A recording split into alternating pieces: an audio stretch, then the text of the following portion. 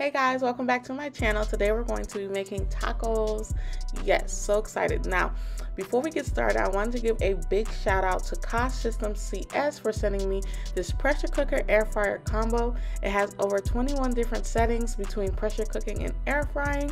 Now, all you have to do is switch the tops and you can go ahead and go back and forth between those settings. Now, today we're going to be using the pressure cooking setting to make these tacos. I'm going to leave all the information on this device in the description box so you guys can go ahead and grab it before it sells out, because this one is a must-have in your kitchen. Alright guys, so I have 4 bay leaves, a whole onion, about 8 to 10 cloves of garlic, and 3 pounds of beef chuck here. Now this is beef chuck roast. I did already clean it off camera with a little bit of lime, salt, and vinegar and rinsed it off. So we're gonna add all of this to our pressure cooker. I already added 3 to 4 cups of water to the pressure cooker, and then I'm gonna go ahead and add in a generous amount of salt.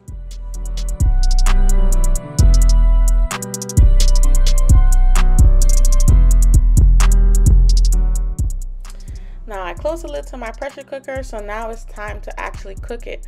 I went ahead and pressed the pressure cook button on the pressure cooker, and I set my timer to 1 hour and 30 minutes. Now, depending on your pressure cooker, you can go ahead and do anywhere between 1 hour to 1 hour 30 minutes. But for this specific one, I went ahead and did 1 hour and 30.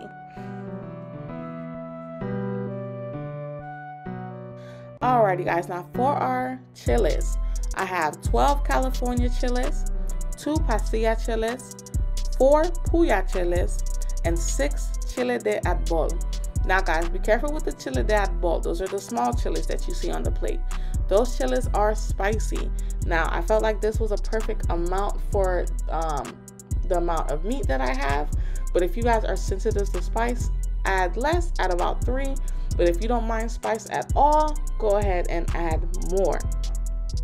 Now I also want to say to my Spanish speaking viewers, if I went ahead and butchered the pronunciation of those chiles, I apologize. Okay, I'm Haitian, I don't speak Spanish much, so I apologize, sorry.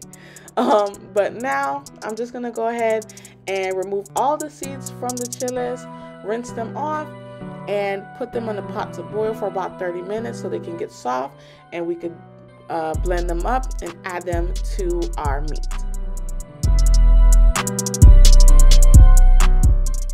So now that our chilies are boiling, let's go ahead and start on our seasoning. I have a tablespoon of cumin, a tablespoon of oregano, 3 bay leaves, 4 cloves, a tablespoon of toasted sesame seeds, about 8 cloves of garlic, 2 chicken bouillon cubes, a thumb-sized amount of ginger, and 2 small tomatoes that I went ahead and chopped up for you. So once you have all of this in your bowl, guys, go ahead and put that to the side until your chilies are soft and ready to be taken off of the stove. So the timer went off on my pressure cooker, so now it's time to blend the chilies and our seasonings. So you're gonna add all of the chilies to the blender. You're also gonna add all of your seasonings that we went ahead and put to the side in the blender as well.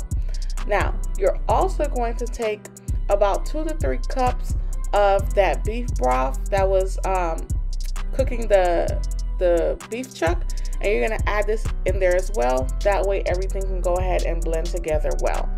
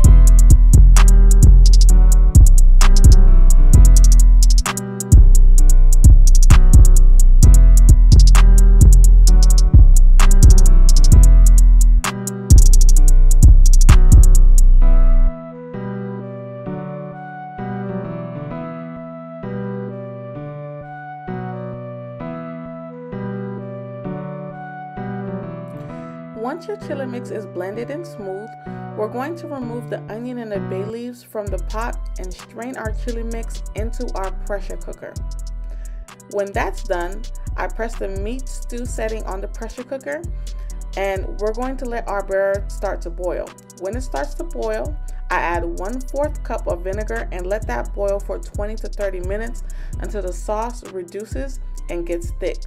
This is also a great time to check to make sure your mixture has enough salt, enough pepper, or whatever seasoning you would like to add to it.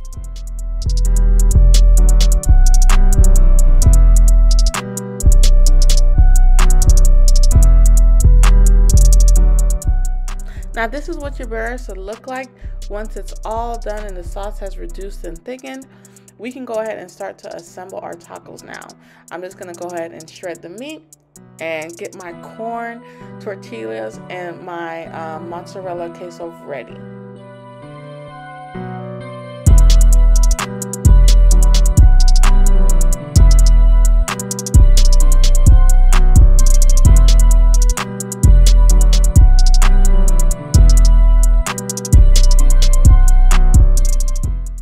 So now it's time to assemble the tacos.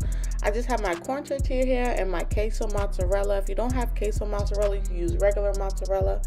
I just went ahead and dipped the tortillas into the birria mix and cooked it for about 2 minutes on the first side.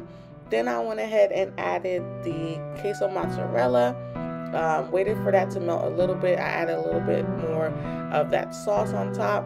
Then I went ahead and added the shredded beef, the onions, and the cilantro, and I cooked the taco for another 2 to 3 minutes or until it got pretty crispy, until like that sogginess was gone. And then after that, you guys are gonna see me plate everything together.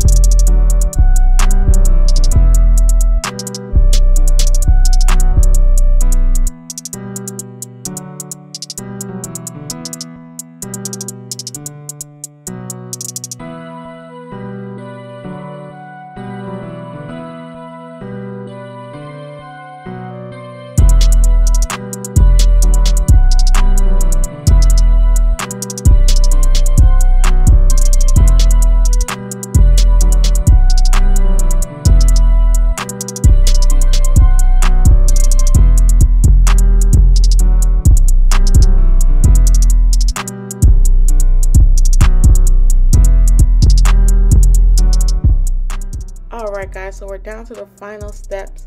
The sauce that you see me pouring now is just the sauce from the meat. This is our consomme. I'm going to add some onions and cilantro to it, put it on the side so we can dip our tacos in. I really hope you guys enjoyed the video. Don't forget to like, comment, and subscribe, and I'll see you guys next time.